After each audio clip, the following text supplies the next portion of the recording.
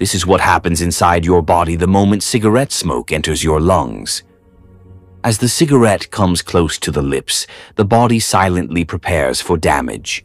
The first inhale pulls thousands of toxic chemicals through the mouth, down the airway, and deep into the lungs. Inside, the delicate air sacs, designed for clean oxygen, get hit with dark smoke that sticks to their surface like poison. Within seconds, these chemicals enter the bloodstream and begin traveling everywhere. They move through your vessels like invisible attackers, reaching the heart, the brain, the muscles, and every organ that keeps you alive. The brain reacts immediately. Neurons fire in an unhealthy pattern, creating stress, cravings, and addiction. Muscles receive less oxygen, making them weaker. In the gut, healthy bacteria begin to die off as inflammation rises.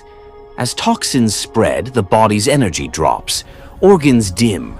Cells slow down. Your entire system works over time just to stay balanced.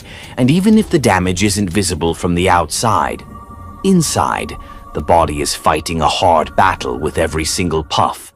This is the internal reality of smoking, a reminder that each inhale triggers a chain reaction your body must struggle to survive.